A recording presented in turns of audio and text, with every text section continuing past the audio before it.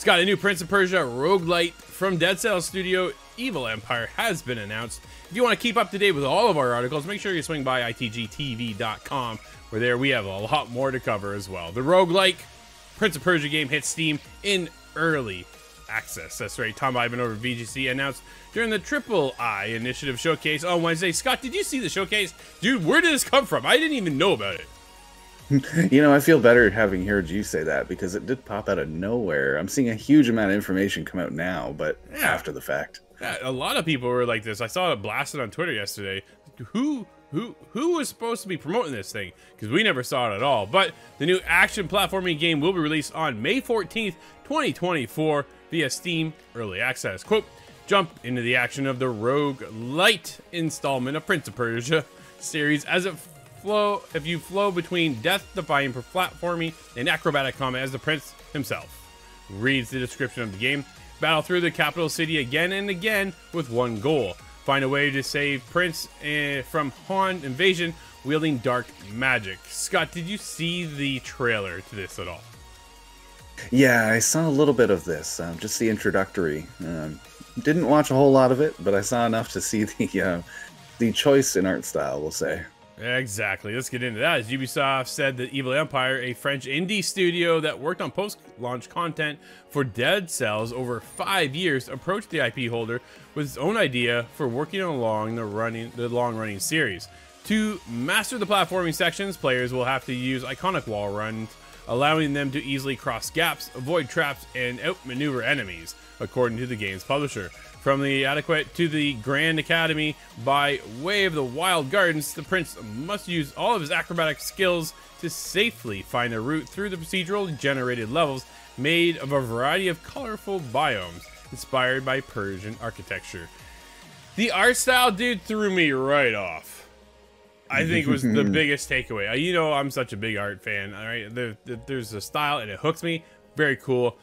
I've heard a couple things about the game, so I'm definitely going to check it out. My other worry, dude, a lot of us either have finished or are still kind of chipping away at Prince of Persia: The Lost Crown, which wasn't really, it was critically received well, not from fans though. Yeah, it was a little bizarre. A lot of people really attacked the graphical look of that game, which I felt was quite unfair at the time. This game seems to be a little bit more of a choice. Maybe a little bit more in line with Dead Cells. It's something that doesn't necessarily bother me, but I anticipate a lot of backlash based on that. I'm definitely curious to see what the feedback comes in from fans, right? If they didn't like The Lost Crown, are you gonna like this? Right? It's not the Prince of Persia remake that we're supposed to be getting, that it's more visually pleasing to the eye as a realistic version, right? It's much more high def, much more realistic when we get into the characters and the prince there.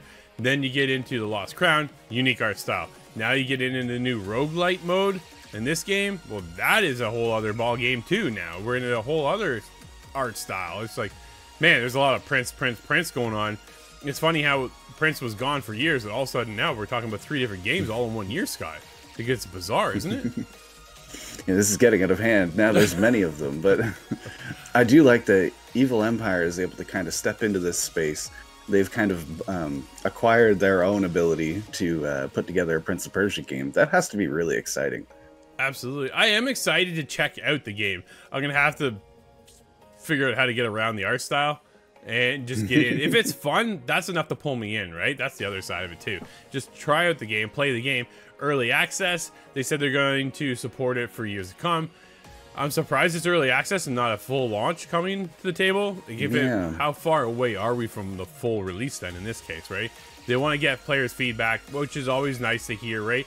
Well, sometimes. But you want to get players' thoughts and go, okay, what do you like, what don't you like?